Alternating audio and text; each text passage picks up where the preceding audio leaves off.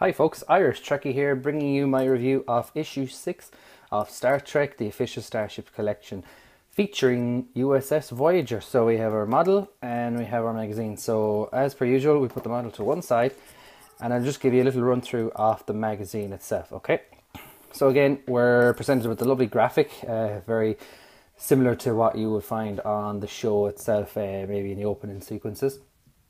Nice kind of level of detail here in the kind of portal windows there. It's kind of showing some interior shots, which is a nice little touch, if I do say so myself. Did you get focused in there? Sorry about that. Okay, so we have our standard front on text specs of the ship itself, along with the mounting instructions there as well. So moving on. Okay, so we have our introduction about USS Voyager. So we'll give gives background into its origins and its place within the canon of Star Trek and comparisons with other ships as well. Another lovely graphic there, again with some interior shots along with the Earth space dock there as well. So as per usual, we get some nice screen grabs from the series itself, the slingshot, slipstream. Again, a nice David shot there with the escape pods opening up and some nice close-up shots of the shuttle bay along with some interior shots as well, and a nice little screen grab of Captain Janeway in her ready room with some escape pods on the outside of it as well. Again, nice context, nice interesting read as well. Definitely kind of enjoying that side of the subscription. So we have a nice piece here about USS Voyager's aero shuttle, which you would, if I can just see there, if you're familiar with the ship at all, you've never, I don't think, could be wrong now, probably get shot for this, I don't think you've ever seen it in the series, but you have that definite graphic moulding that appears on the bottom side of the saucer section, and it shows a nice animation of it detaching and flying away. So it's given its comparisons to the runabout, which you can tell a lot there by the front cockpit, especially with the new kind of wings scenario here. So it's a long-range shuttle, larger than the normal Type 6 and Type 2 that would be with Voyager as well. And again, twin warp, micro torpedoes. Nice looking ship, almost like a class in itself.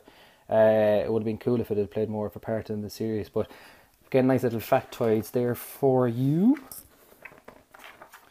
So we have our top-down view and our side-on view as well, highlighting some of the main points of interest along the ship. Sensor array, the impulse drives, the folding warp nacelles as well. Again, kind of giving it a more eco-friendly badge, which that disappeared then after. But yeah, nice little graphic, nice high detail level on it as well. So following the trend of the other magazines, we have designing USS Voyager. So we have Rick Sternbach's images here, some of his doodles along with some suggested, which I actually kind of like, kind of like a meteor version of Voyager. And then again some early computer graphics, which are a bit, I don't know, suggestible. I'm glad that they didn't choose those. But yeah, no, I like that one. And there's a nice one on the next pages as well, actually. This one, very highly detailed, and again it gives the anatomy of the ship itself as well. These little fins that come out here are deployable warp field enhancers, which would probably do the same thing as the folding nacelles did in the finished version. But it gives you some nice little insights as into the origin story of Voyager and how it became to be what it is today. So moving on, we have our little piece about filming Voyager as well. So again, following suit from all the other issues, gives you a little insight there of what was done, the visual effects, the filming of the series as well. And our little on-screen and trivia section, little bits about 7 of 9 and kind of key Voyager moments there as well. And a sneak peek of next issue 7, yeah, issue 7 of the Klingon battle cruiser. So that's our magazine. Short and sweet. So I put that to one side and get to the main attraction. Our lovely, lovely, lovely USS Voyager. So I'm looking forward to this.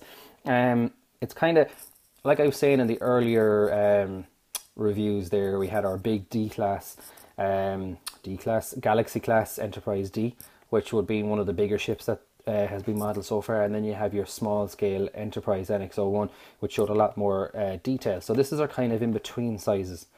It's classed at almost 1,300 feet, thereabouts. So big, but not big in comparison to some of the other ships. So let's get at this and we see what we can do. So we put that to one side. Get rid of you. I'm also nervous taking out. Heavy.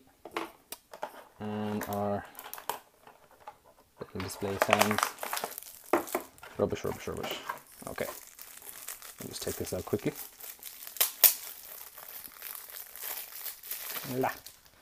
Okay, so we have our stands done and we have our model of Voyager. So let me get a close-up focus shot if I can. So there is Voyager in all her glory. It's very front heavy. There's a lot of the die cast in the front. I can definitely feel the plastic, especially on the nacelles here. Nice level of detail, I must admit. Let's see how close I can get in here without it losing focus. Okay, there we go. So our decals are nicely placed. Now, the series didn't have much Aztecing on the model at all, so I can't really fault it for that. Definition, it's okay. It's not fantastic. It's nice. You have your phaser array there, little navigation lights. You have your auxiliary deflector bridge. It is nice. I'm only kind of nitpicking. I just thought it may be more defined along the body of it as well. So let's just have a look at the underneath. See, there's more detail on the underneath than there is on the top. Like, it's unusual. Let me just get a profile. There we go.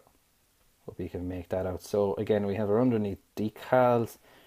Yeah, it's more interesting. Here's our aero shuttle. If I can get a shot. There we go. Beautiful. I hope you do like my videos. I must admit I'm new enough to this. And if I can get a shot of her rear. I beg your pardon. So shuttle bay, yeah, it's nice. I don't see any issues with this model, and no dings or scratches. So I'm very happy with that. Slight separation on the auxiliary, but sure. We're all friends. We're not going to lose sleep over that, are we? Okay, so yeah, that's cool. I like it. It's nice. It's a lovely looking ship, isn't it? I don't know. I'm just used to it. I don't know whether bigger nacelles would have been nicer. If I can focus, there we go. If bigger nacelles would have been nicer on the model. I just love that saucer section and the way the drive engineering hull meets it. There's no kind of great neck on it. It's just a fast looking ship. Again, in the series, it had warp 9.975 sustainable for 12 hours, which got it out of a few hairy moments. A very manoeuvrable ship in comparison to her bigger cousins. So let's just see how it sits on the stand.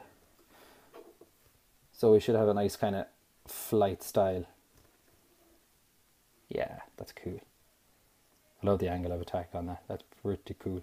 Just to kind of show you what the angle is on that. Yeah, you had that kind of lift off kind of effect. Similar to what you found on the cover. So if I had the camera underneath, if I can just orientate it. So if that's flat, so you're looking straight up into the main deflector dish. Yeah, I like it a lot. So yeah, just to kind of show you a comparison, let me just see which one. If I show you the NX-01 in comparison, I hope you don't fall. Let me just reach over here. Oh. Here's one I made earlier. So there's our lovely NX-01. Our brothers in arms, our sisters, however you like to call it. I call them, they're girls.